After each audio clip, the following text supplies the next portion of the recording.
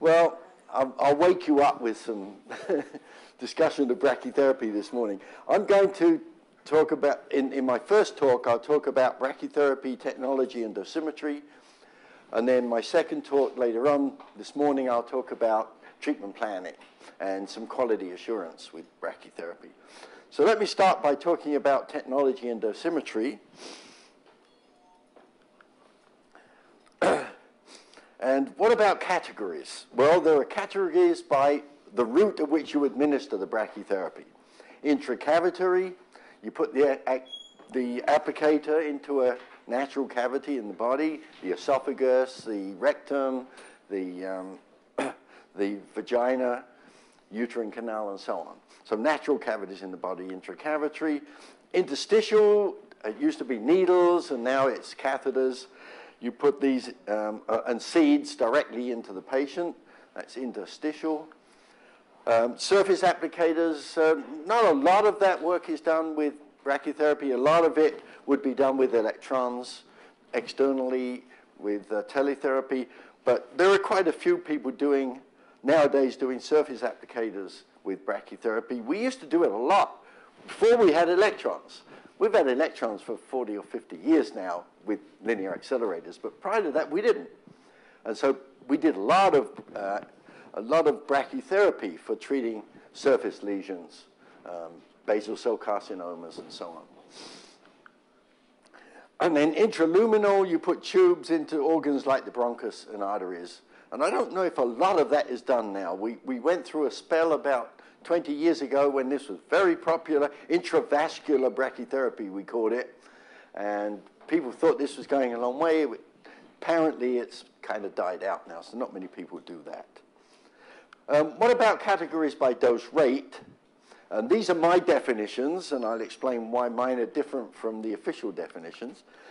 Permanent implants, typically less than about 30 centigrade per hour, depending on the isotope you're using for the permanent implant. Low dose rate, now this is my definition, from 30 centigrade up to 100 centigrade per hour. You'll find in your textbooks that they go up to 200 centigrade per hour. And I don't like that because I've looked at data and it seems that you get significantly increased complications above about 100 centigrade per hour. So you start running into radiobiological problems once you get above 100 centigrade per hour. So I like to define 100 centigrade per hour as the upper limit for so-called low dose rate brachytherapy. And then high dose rate brachytherapy, high enough to give enough radiation in a single session. So above about 1200 centigrade per hour, and it's usually fractionated, but not always. And then pulse brachytherapy. What is pulse brachytherapy? Pulse brachytherapy uses equipment just like a high dose rate machine, but in pulses, maybe once every hour. So the patient is usually an inpatient, lying in a bed, but now by using a high dose rate machine and turning on the pulse for maybe 1 minute every hour, you simulate low dose rate. You're getting repair, and that's what low dose rate is all about. You're getting repair while the patient is lying in bed, which you wouldn't with a normal high dose rate machine. You're allowing repair between pulses. So it almost simulates low dose rate brachytherapy. Problem there is the patient's lying in the bed. A big advantage of that is to the staff that's looking after the patient, because while the machine is turned off, which is maybe 90% of the time or 95% of the time, the machine is turned off. Nursing staff can go in and look after the patient, visitors can come in and so on. So it has an advantage. Low dose rate brachytherapy doesn't. What about loading? Well, manual or hot loading is very rarely done these days, although that's not true because we do hot load seeds into the prostate. So that's not true. I'm thinking of the old days when we actually hot loaded cesium sources or even radium sources, if you go back far enough, right into the patient, and the physician would actually hold the source in a pair of tweezers and push it into the patient. And I've seen that done many times. In fact, I used to work with a radiation oncologist who boasts that he could push them in with his fingers, and he developed lots of cancers, so it wasn't a very good example. But manual hot loading is a problem because of the staff. Manual afterloading is much more common, where you put an applicator into the patient and then you load it afterwards. And that's pretty much what's done with prostate implants, for instance. You actually put the catheters into the patient and then you afterload it. And I'll show you some examples with breast cancer too, that you can afterload those into the patient. So manual afterloading is a lot less dose to the physician doing the job.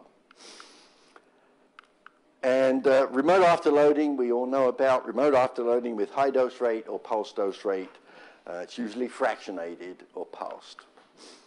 Now, what about different source types? We used to use a lot of tubes that would go into catheters in the patient or into applicators that you put into the patient. You put an applicator, say, into the uterine canal, and then you put a tube through that applicator. We don't use those much anymore. Look at the dimensions of that tube. It's quite a large diameter. We used to use cesium, for instance, and they're about 3 millimeters diameter. And that means that the tube that you put it in has to have quite a large diameter, and that can be a problem. Patients don't like you putting needles in that have a large diameter into their breast. I don't blame them at all. So we don't use that much anymore. Needles, again, we don't use needles all that much anymore. But this is how it was done originally. We stuck needles into patients, tumors, and treated them that way. Wires, much more common, and these are usually made of iridium. And I'm going to show you later on that iridium can be made much smaller diameter, maybe 1 millimeter diameter, where you might need a tube or a needle would be of cesium would need maybe 3 millimeters diameter. So the needles are much smaller to go into the patient. Actually, a lot more common are seeds in a ribbon, such as iridium seeds in a ribbon. Cobalt-60 spheres with spacers. That I don't know if does anyone have a high dose rate unit with cobalt-60 spheres? We've got some. My first high dose rate unit had spheres of cobalt. The problem is, and we'll see in a minute, that those cobalt spheres are pretty big diameter compared to iridium that we use in other high dose rate machines, in most high dose rate machines. So again, you've got big catheters that these have to fit into. But there are some advantages of cobalt-60, especially in countries that can't keep replacing the source, as you have to with the iridium source. And then finally, stepping sources in a catheter, example, high dose rate brachytherapy with iridium. Stepping sources in, and you can create the pattern. And you can create a pattern with the cobalt-60 spheres too. But you've got to create the pattern and then put the spheres in. Whereas with the stepping source, you can just step the source. One source can be stepped. And the dwell time of the source can be changed to match the dose distribution that you want. So it's more versatile, and you can do it at the time that you're treating the patient. With the cobalt-60 spheres, you have to organize everything beforehand, because that's the pattern you're going to get inside the patient. You have hot spheres and cold spheres. In fact, you can see there's some red ones and some white ones there. The red ones are the hot spheres, and the white ones are like little balls that are not radioactive. Same size, but not radioactive. Clinical applications of brachytherapy. Let me, if I can, yes, here we go. So low dose rate, we can have continuous low dose rate or pulse low dose rate, which is equivalent, roughly equivalent to low dose rate. And you can see with the continuous, typically iridium wires or iridium in wires, iridium seeds in wires. And these are just some of the things that are typically treated with this system, skin and head and neck. Actually, all these clinical examples are just some examples. You can pretty much treat anything with anything. You can treat all. So with iridium wires, you don't just have to treat skin and head and neck. You can use iridium wires in other parts of the body too. Pulsed, similar things, head and neck. You can do skin. Gynecological, quite often used pulsed systems and so on. With permanent implants, typically prostate, Can use it elsewhere, but most of the time, 99% of the time, it's probably used for prostate. These seeds, I'm going to go over these a little bit more later on, maybe in my second talk. High dose rate, fractionated, or in single doses. Most of the time it's fractionated. Of course, you need special equipment. As you do with pulse low dose rate, you need special equipment. And that can be used just about treating anything here. Okay. What about the energy of the sources? Well, all photoemitting isotopes can be pretty much grouped into two categories. High energy, and I define that as greater than about 50 keV. I've seen other people use 100 keV. And these have similar attenuation characteristics in tissue, regardless of the energy. They're pretty similar in tissue. Whereas low energy isotopes, they vary significantly in tissue, depending on which isotope you use, and in shielding characteristics. Because they're very low energy, you don't need much shielding. In fact, you can send the patient home. I wouldn't want to send the patient home with an isotope in, say, of 80 keV, which is why I like to define the high energy as being above 50 keV, not 100 keV. So I think of it more in terms of shielding and what you can do with the patient. The patient can go home. Let's look at some important isotopes, and cesium-137 was very important to us. When we first started doing brachytherapy, well over 100 years ago, we used radium. And then eventually we started using radon seeds, pretty much the same characteristics of radium, same very high energy. And radium is a big problem because it's very high energy, very difficult to shield, and radium tubes can break, and radon gas can leak out, and then you have to close the hospital because you've really damaged, you've got radon all over. We actually did that in our hospital, but fortunately it wasn't broken. We thought we'd broken one, but it wasn't broken. But we had to seal off all the doors. We called in the Nuclear Regulatory Commission with all their instruments. Thank goodness it didn't break. A safe cracked down on top of it, and we thought it cracked right through it, but it missed. So we were lucky. So, but as happened, hospitals have had to be closed, and often you don't know it's broken. It's got a crack in it, and you're radiating everybody around. So it's a big problem with radium. So we gave up radium and introduced cesium, probably about 30 or 40 years. Anybody using radium? No, you don't use radium anymore. Radium has a wonderful half-life, 1,600 years. So your source is going to last longer than us. Unfortunately, that's bad news too, because if you lose one, it's going to be there for lots of years, and you might have a problem with that radium source. So we've got rid of our radium sources and replaced them with cesium. Cesium has a 30-year half-life. Great, you don't have to keep replacing them. But they do decay. You've got to take into account the decay of the source, which isn't a big problem. It's easy. The mean energy is about 660 keV, still high, but not as high as radium. Radium goes up above an MeV, so it's a little easier to shield cesium sources. The half-value layer of lead is, you can see, it's just over 5 millimeters. So a lot of shielding is needed when you use cesium sources. We used to carry shields wheel with big wheels, shields into the patient's room when we were using cesium, and put it so when the nurse goes in, they can stand behind the shield and stop themselves from getting too much radiation, but it's still a big problem. Okay, this factor now I'm going to show. It's what we call the specific gamma ray constant, sometimes the exposure rate constant. And this tells you how much radiation comes out of a source of unit strength, say 1 millicurie here. And notice it's in exposure units. It's Roentgens per millicurie per hour at 1 centimeter. We don't use this much anymore. And there are lots of reasons why. I'm going to spend quite a bit of time explaining why we don't use this anymore. First of all, I want you to notice it's a small number. We're going to show you much higher numbers later on. And even more important, specific activity.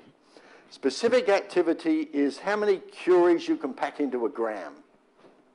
This is relatively small number, 86 curies in a gram of tissue. So what that means is these sources have to be pretty big, and I already explained that, 3 millimeters diameter to be able to have a source that's reasonable for brachytherapy treatment. Principal use, as I mentioned, it's the first radium replacement for low-dose rate brachytherapy particularly. We don't use them for, I don't think anybody's ever used, I might be wrong, I don't think anybody's used cesium for high-dose rate brachytherapy. Sources would be too big. Pack all that into one source would give you quite a big source. Let's talk about this specific gamma ray constant or exposure rate constant. It relates the activity to the output. The output in that case was in Röntgens, not gray or centigrade, which is what we really want. We really want to know the dose to the patient, not the exposure. Of course, you measure the exposure because you use an ionization chamber to measure it. But really, we want dose. It's been a big source of error in traditional systems because it relies on an accurate knowledge of activity and an accurate knowledge of the effect of encapsulation on your measurement of activity, which can be a problem with low energy sources because a lot of the radiations that are coming out get absorbed and you don't count them. And with high energy sources, because you've got a very inefficient system because you're missing a lot because they're getting out. So it's been a problem with determining the activity of the sources. But we did it because we had no other dosimetry system. It's not used much in present-day brachytherapy source specification, and most of the rest of my talk this morning is going to be about the modern brachytherapy dosimetry. It's been replaced by what we call the dose rate constant. So I'll be talking quite a lot about the dose rate constant. So that's new, and its dose rate is not exposure anymore. And it's something that's related to things that we can measure in-house. Very hard to measure the activity of a source in-house, whereas this is much easier to measure in your department to check that the vendor has given you the correct activity for the sources that they're selling you. Big leap came when Iridium-192 was introduced. It's got a 74-day half-life, bad news. You've got to keep replacing it. And you have to, very important that you keep correcting the output of this source for decay. Easy to do, we physicists can do that. Mean energy, 330 keV, a little bit better, a little bit easier to shield.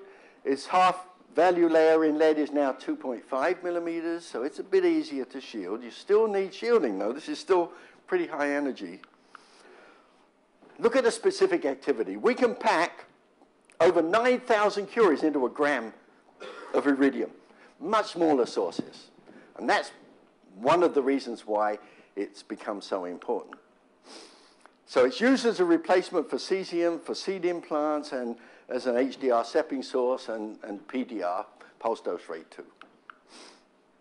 Let's look at another potential source that we have used a little bit, and I mentioned it before in the early high dose rate machines that some people still have, cobalt-60. Big advantage over iridium, it's got a 5-year half-life.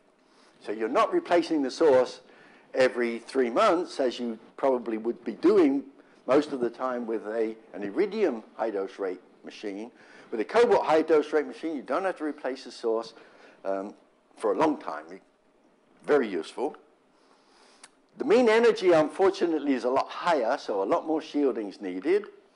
Half value 11 millimeters, lots of shielding, much more than with iridium, so that's a problem. It's got an intermediate specific activity, it's kind of between iridium and cesium, so the sources have to be somewhat bigger than iridium, and that's why most of us have now got rid of those machines and replaced them with iridium machines. And the principal use is high dose rate, intracavitary, and again, pulsed dose rate. And not just intracavitary, anything, but they're often used in high dose rate. The reason it's intracavitary here and not interstitial is the sources are too big, and you've got to make big holes in the patient. They don't like that, and So it's mainly in natural cavities in the body. So most of the time, are you using it for interstitial at all, or just intracavitary? Everything? Yeah, if that's all you've got to use it for everything, but you do have to put big needles into the patients, and they tend not to like that too much. It's got the advantage over iridium because of its long half-life, but the disadvantage because of the source size and the shielding that's required. Let's compare those properties that I've been mentioning. Easy to do. With cesium, in fact, I've got it here. With iridium-192, it's the easiest to shield. It's got the lowest half-value layer in lead. It has the highest specific activity, so you've got the smallest sources, which is why it's possible, now it's the preferred source for modern high-dose rate machines. But source replacement can be a problem. You've got to replace a source maybe once every 3 months because of its half-life. And cobalt-60, particularly for countries where replacing a source every 3 months is a problem, then cobalt-60 might be a better choice. Let's look at low-energy isotopes. Remember, below 50 keV now.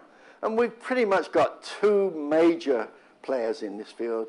I-125, which has a half-life of 60 days. Mean energy very low, 28 keV. Means the half-value layer of lead is very low, so it's easy to shield, and very often the patient can just be sent home with the I-125 seeds in them, as we do with prostate cancer patients. I have a friend who had to have a prostate implant, and I sent him to a specialist in New York who was world famous for his prostate implants.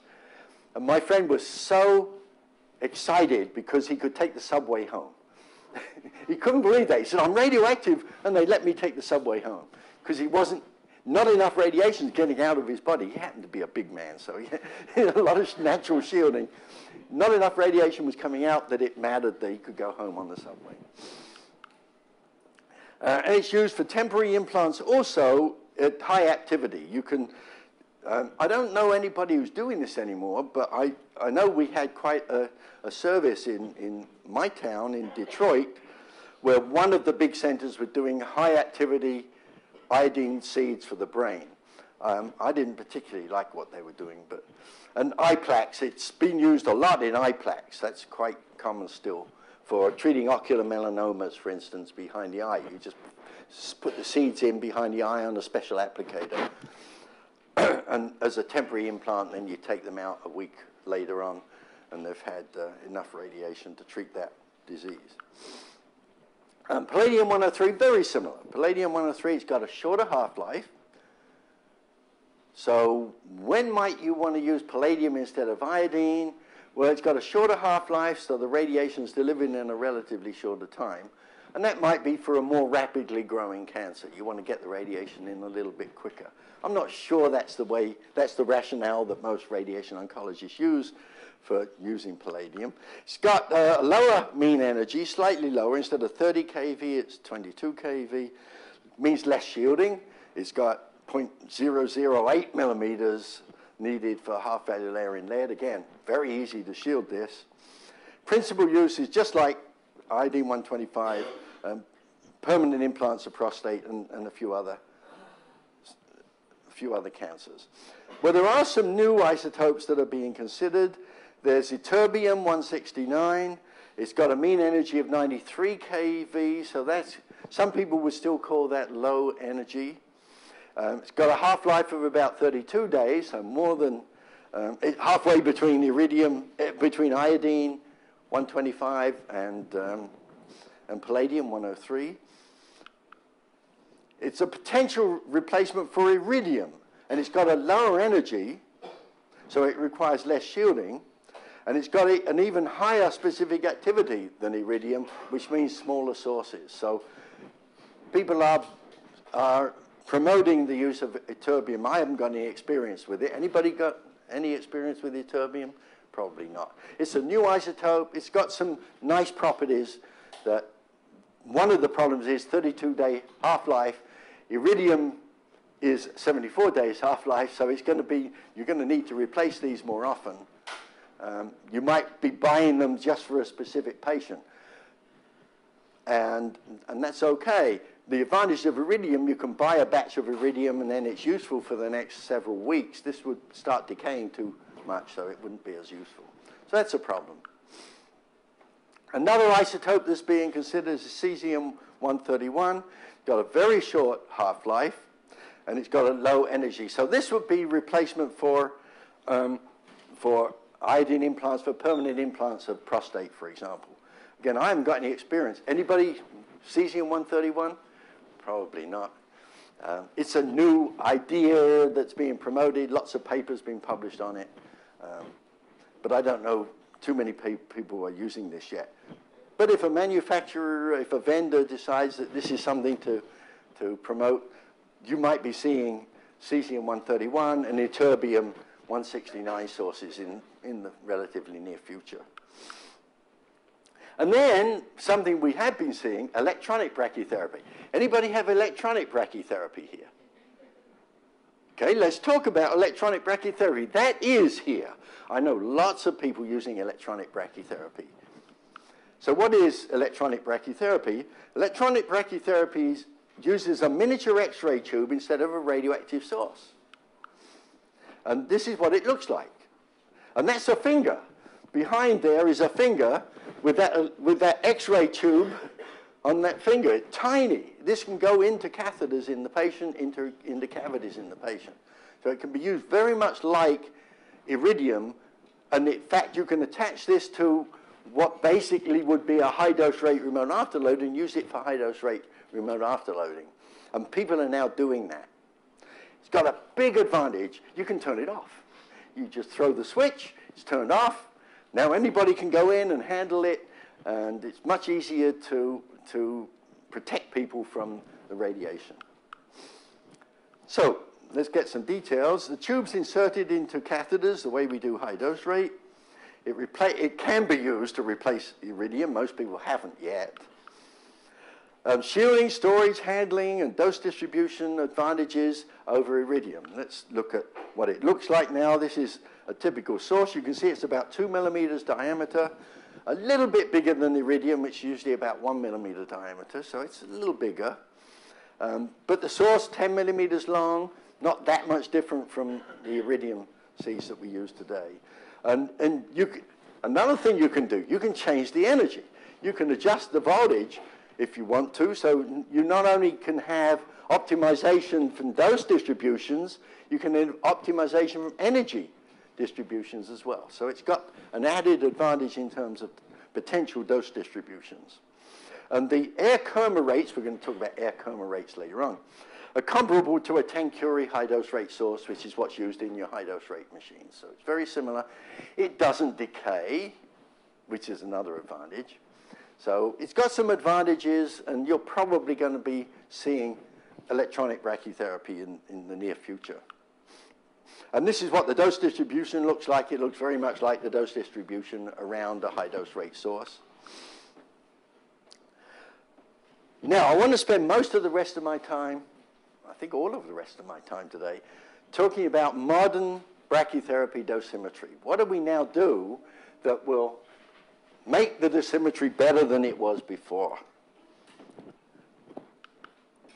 The current method used in treatment planning computers is based on AAPM task group 43. We're going to hear a lot about AAPM. You've heard about AAPM task group 43.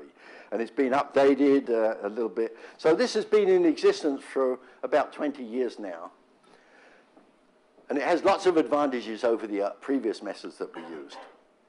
So what was wrong with the old dosimetry that we used before 20 years? So it's just like your dosimetry with external beam radiotherapy. We had these protocols come out, and one protocol 20 years later will enhance the accuracy of determining the dose in the patient, and then another one will come out. I've been working in the field for quite a while, and I've seen 3 major protocols with external beam dosimetry. Same thing's happening with brachytherapy. What was wrong with the old dosimetry? I mentioned some before.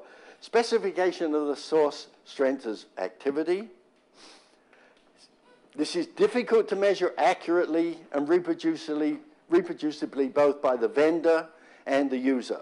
Quite often, for instance, I would get a source and they would tell me, oh, this is 10 millicurie source, and then I would measure it and it would be 11 or 12 milli, so maybe a 10 or 20% difference. And it wasn't that they were wrong, it was the way they were defining activity. They may have been correcting for the fact that you're losing some of the radiation in the encapsulation. Or they may not have been doing that. Maybe I'm doing that. And this is a big problem, and I'll show you some examples why it became a big problem. There's a variability in the factor to convert the activity to the dose. For example, prior to 1978, the specific gamma ray constants that I mentioned before, published for iridium-92, ranged from 3.9 to 5.0 R per hour per millicurie at a centimeter. Big differences in how you converted the activity into exposure in those cases, exposure in the patient. Then, of course, you convert that with the F factor into dose.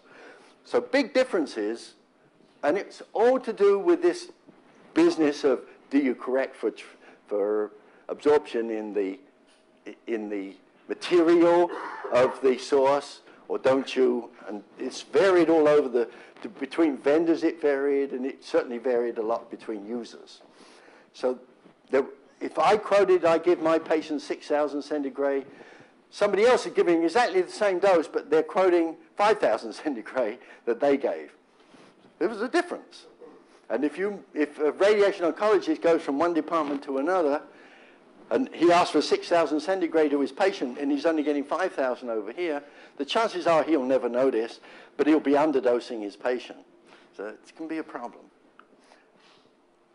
And it's preferable to use only quantities that derive from dose rates in a water medium rather than things like exposure in air. What we really want is what's the dose rate in our patient. So we now need to specify the strength in units that are not activity. So what do? In TG43, the old units, before TG43, the old units, when we had radium going way back, was milligrams of radium.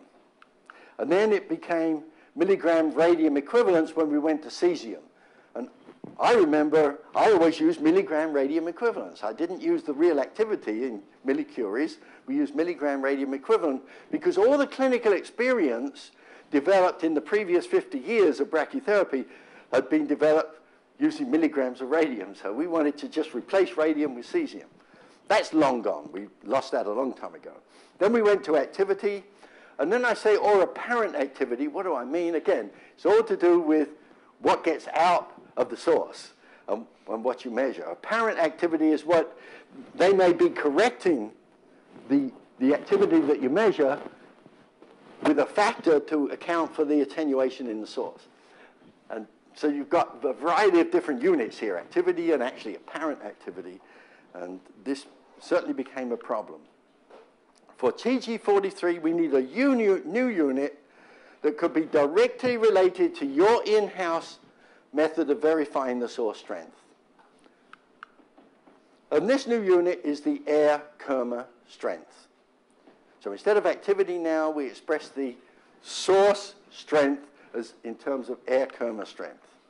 The air Kerma strength is the product of the air Kerma rate, which I'll define in a minute, due to photons of energy greater than delta, we'll explain that, in a small mass of air in vacuo, we'll explain that too, and the square of the distance.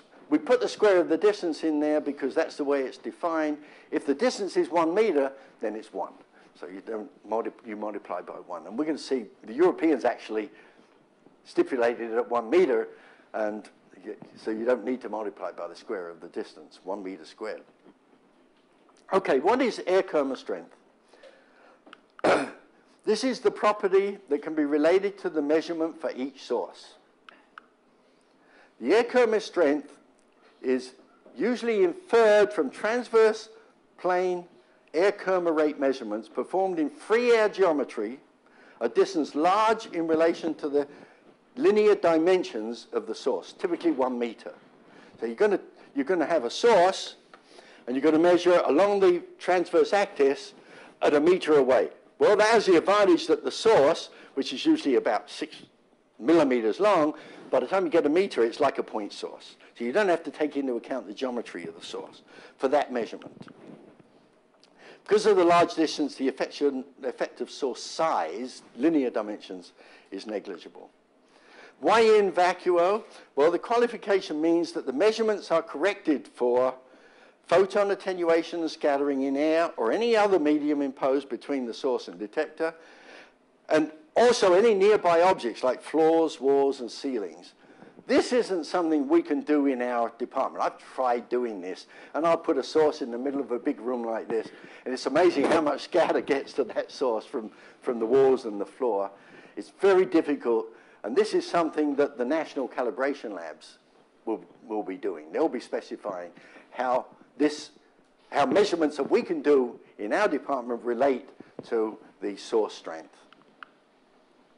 Why energy greater than delta? Well, there's a cutoff delta intended to exclude any low energy photons that will increase the air Kerma strength but don't contribute to the dose to the patient.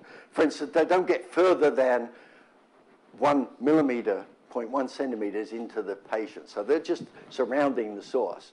We want to eliminate those because of tissue attenuation. They don't get more than 1 millimeter from the source. Typically, this is 5 keV.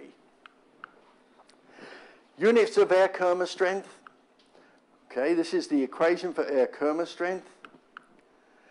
And the unit is microgray meter squared, or you can leave that out if it's at 1 meter, per hour. So microgray per hour, the unit of, and 1 microgray per hour for many users is called 1U. 1U unit is 1 microgray per hour at 1 meter.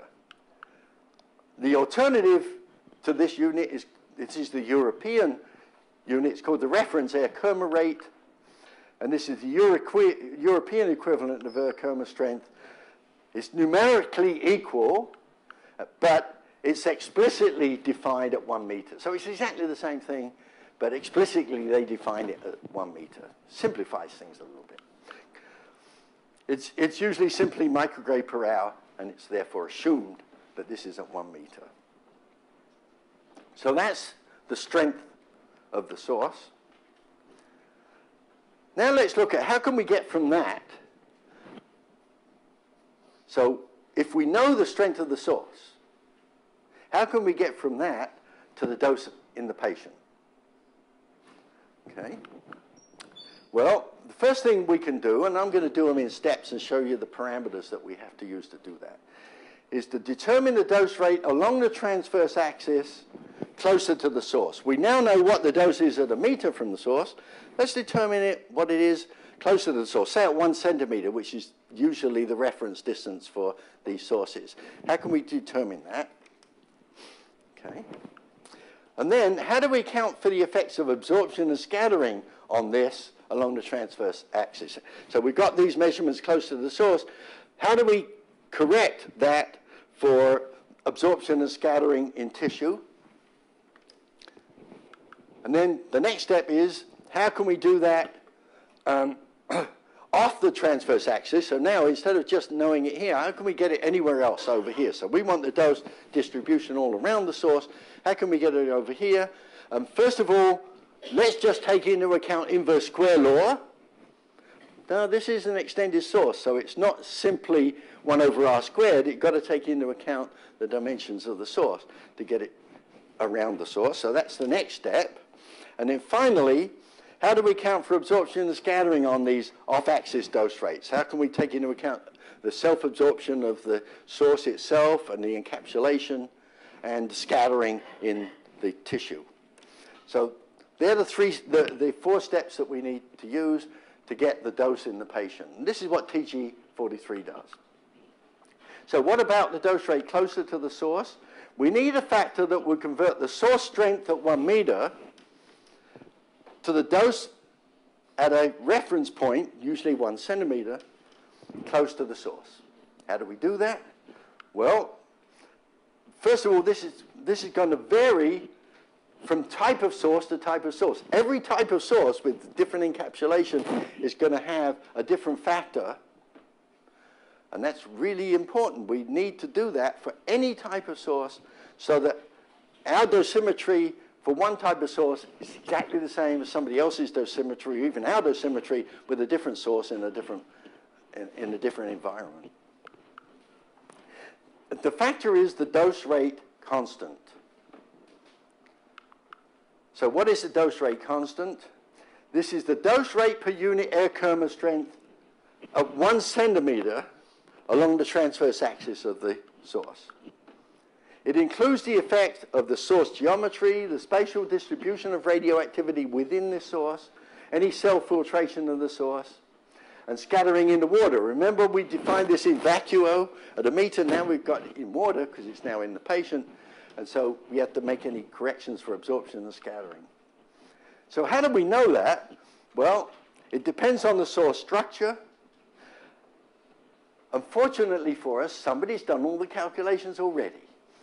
And they all did it all, typically using Monte Carlo studies of the dose at 1 centimeter away on the transverse axis. And here's a good example where AAPM and Astro worked together to define these terms for all the different sources that we have. And as I say, mainly Monte Carlo. And here's the information on just high dose rate iridium sources. And you can see a whole variety of high dose rate in different machines, sources in different machines. And they have different values for this conversion factor. So the conversion factor is very highly specific to the exact structure of the source. And you can see all these different values here. All this information is in your treatment planning computers. It's all been put in there. You don't have to do it yourself. Although, if you want to do some hand calculations to check that your dosimetry system's working right on the treatment planning computer, you can use these values. They're all published in the AAPM task group report. Now, the next thing, account for absorption and scattering in that dose. Okay? Well, we accomplish this by what's called the radial dose function. And it's a function, it's a small g, r meaning distance r.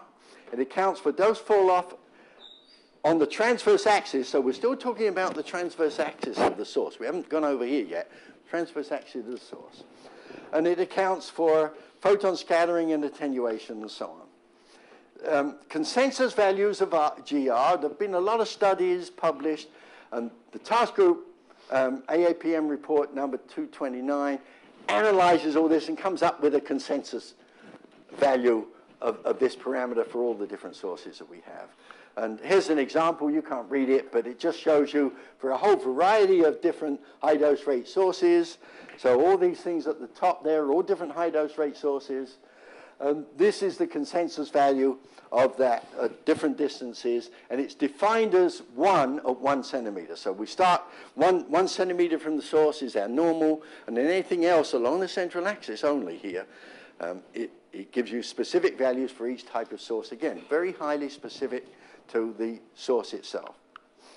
Well, what about the effect of source geometry off the transverse axis? So now let's go out here somewhere, and let's just use inverse square law only. This function is called the geometry function.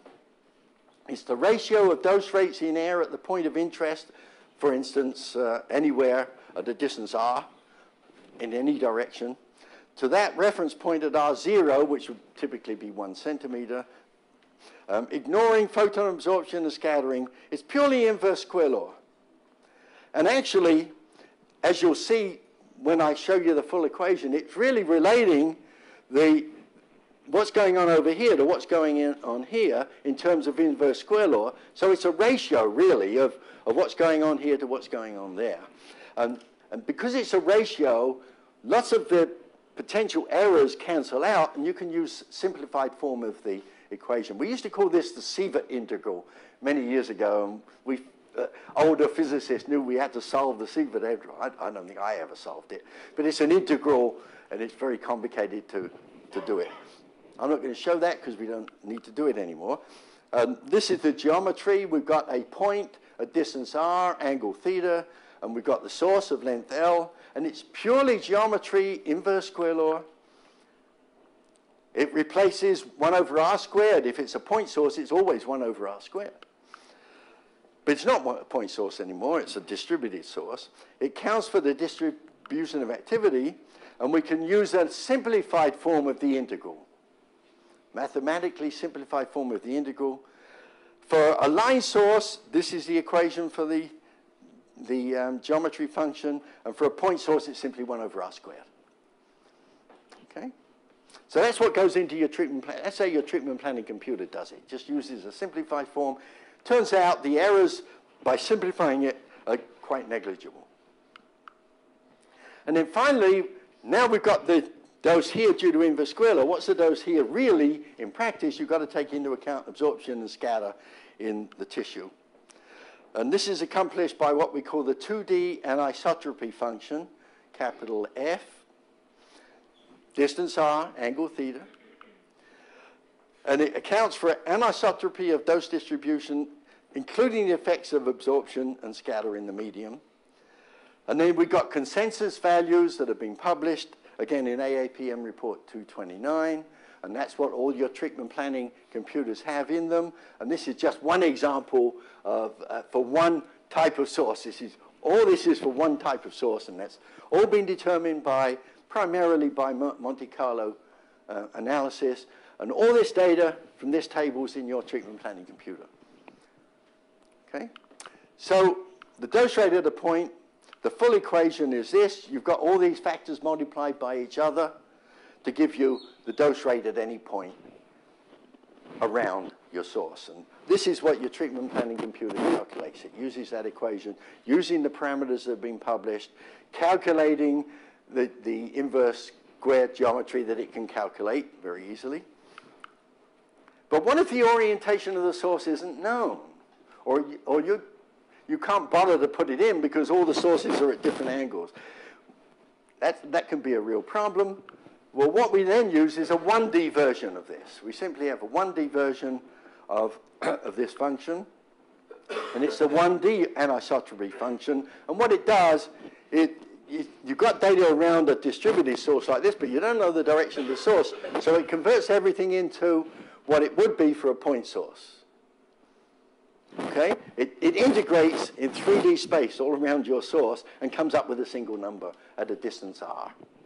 That's the 1D anisotropy function. The equation's a little bit simpler, not much simpler, but now you've got the values for the 1D anisotropy function phi, and you've got this radial dose function for a point source now instead of for a long source. So it's basically based on inverse square law. And all these values are published, for instance, for seeds. Seeds are the most common source where you don't know the angle. You put seeds in and they get distributed all around. They're also very small. And you could put that data in with all the angles of the sources, but most of the time you don't. You just assume they're point sources. And then you use the 1D dose rate equation.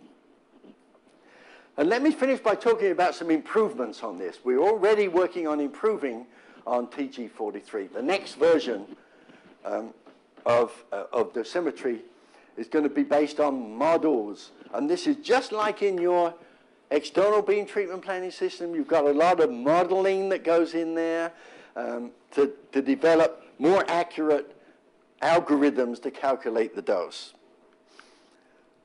And this is all in Task Group Report 186, model-based planning. So what models are compared in TG 186? They compare their latest model-based dosimetry with the previous versions. And what do? They look at TG43 and compare it with TG43. And then they talk about the models. And these are very similar to your external beam models. You've got a model that takes into account primary and scatter and separates them out. You've got a model just like the CCC model in your external beam treatment planning system, collapse cone superposition convolution, a little bit better, a bit more physics. And then you've got Boltzmann solvers, solving the Boltzmann equation. We have that in our external beam treatment planning computers now. And then finally, Monte Carlo, which is probably the gold standard. So it looks at each of these, and I like this because it shows you gradually increasing the complexity to the right. You're increasing the complexity and you're increasing the physics in each of these. Go from TG43 and separating primary and scatter. These are basically factor-based. There's not a lot of physics goes into that. And then you've got these other methods, just like in external beam treatment planning, that are model-based dose calculations. And then, of course, Monte Carlo is has the most physics content in it. So let's compare these methods. The TG43 is the current standard. Most people are using that now. It has full scatter and it's a water phantom.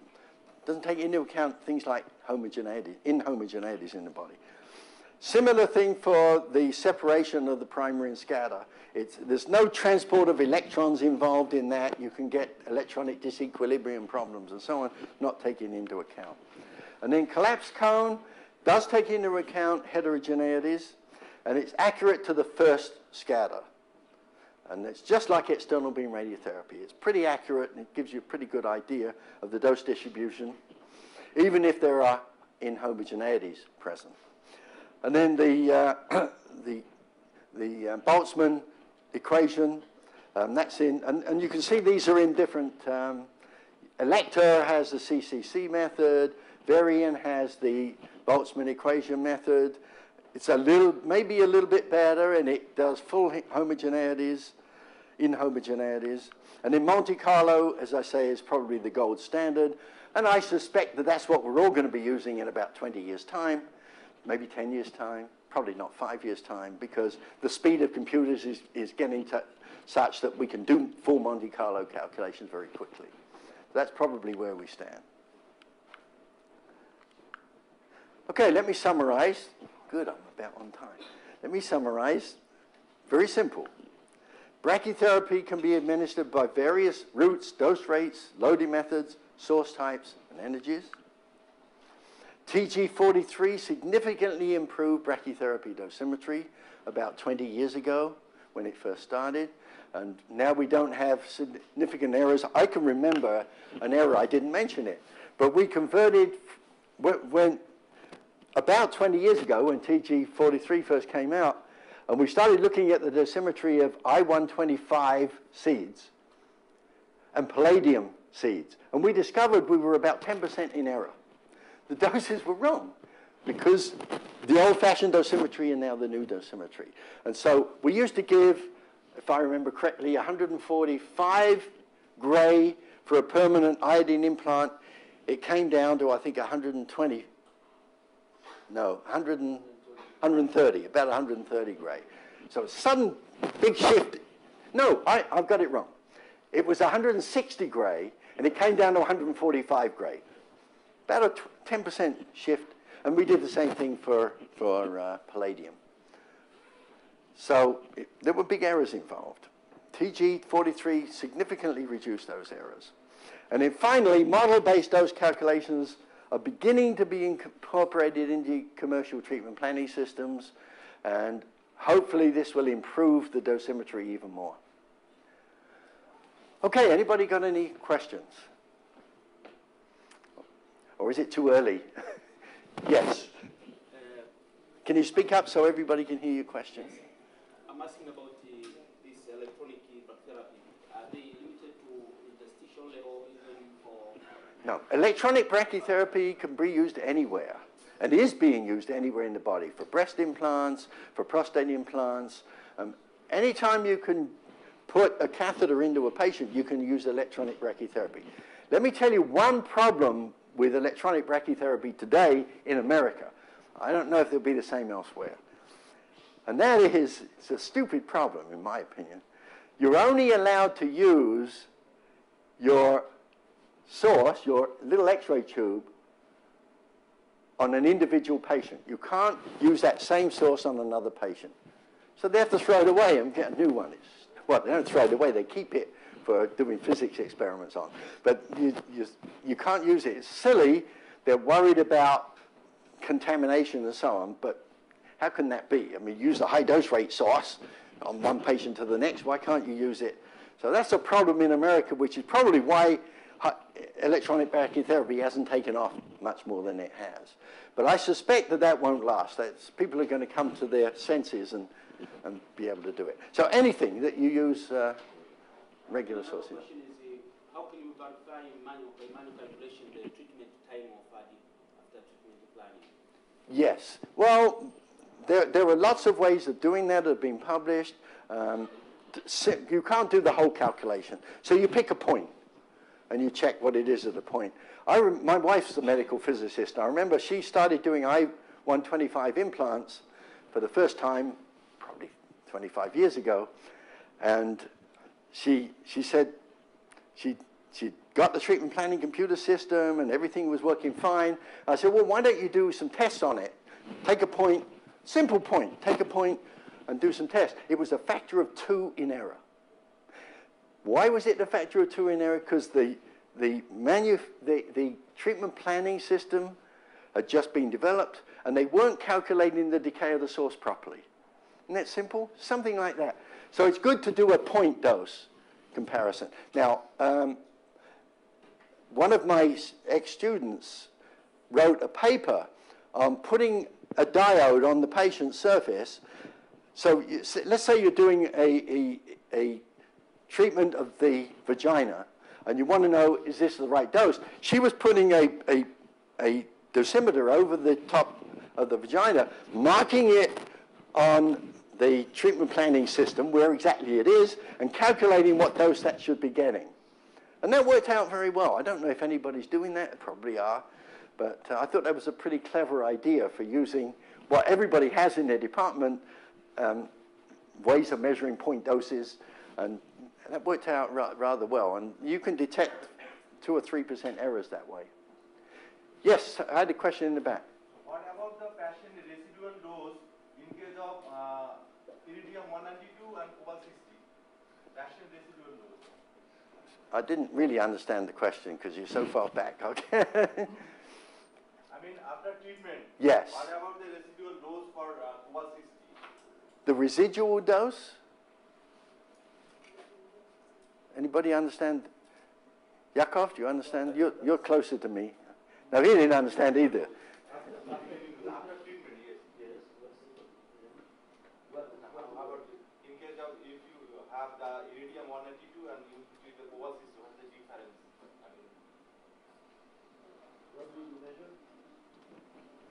Well, let's talk about it later because we're talking about it over the coffee break because I don't think we understand exactly what your question is. Yes, another question. How about the power supply? How about the power supply? Oh, to the electronic brachytherapy source? Oh, it's just it's not a problem. I mean, it's just as if you were feeding the power to a 50 kV X-ray tube. Like in diagnostic radiology, it'll be the same kind of thing. And the good thing is you can turn it off. What about the dosimetry? Dosimetry? It's all been done and calculated now. Is it in TG 43? Is it in any of these task group reports? I think it might be. I think, or they're working on it if it's not published yet. So that could be, you need accurate dosimetry in order to use it. Right now, there are so few people using it, they've done their own dosimetry. They've studied it themselves. Is there any difference in radiobiological point of view for using cobalt-60 and irradium? Well, is there any I'm sure there is a difference in radiobiology. The whole body dose will be higher with cobalt-60 because it's higher energy, it spreads to the whole body, so that's going to be a big difference. Do the cells themselves know? Probably not, because the damage is being caused by the low energy electrons that are released. The secondary electrons are released. So probably the cells themselves don't know whether it came from cobalt-60 or iridium. So the biological effect should be the same. Now, electronic brachytherapy may be a little different, and I've done some studies on that myself. I suspect that eventually we're going to find that there is a little bit of an advantage of electronic brachytherapy. But the isodose of the... Isodose distributions are very similar, and if you're using it... Cobalt 60? Yeah. Okay, I wasn't thinking cobalt, but most of the treatments, it's mainly inverse square law from the source. You get close to a source, it's mainly inverse square law. There isn't much difference between the sources. A little bit, but not much difference. Yes, Jakob? I don't remember if in any of these documents the cobalt 60 sources for brachytherapy. Well, the cobalt 60 sources for brachytherapy are spheres. Geometry is easy. So you're right. I don't remember ever seeing that. HDR? Yes. Yeah, they're just spheres. And it's a lot easier to do the calculations with spheres. So they probably haven't bothered. I mean, I fully agree that in brachytherapy, basically the dominant effect is in the square. That's Right. the advantage of brachytherapy to begin with. Yeah. But in many developing countries, I mean, they try to select cobalt 60 sources just because of the logistics and the cost of replacing HDR every 3-4 months. 5 months. Right. Yeah. Are you speaking next? You got some banging going on here. Good luck. You got somebody banging. We have to tell him to stop.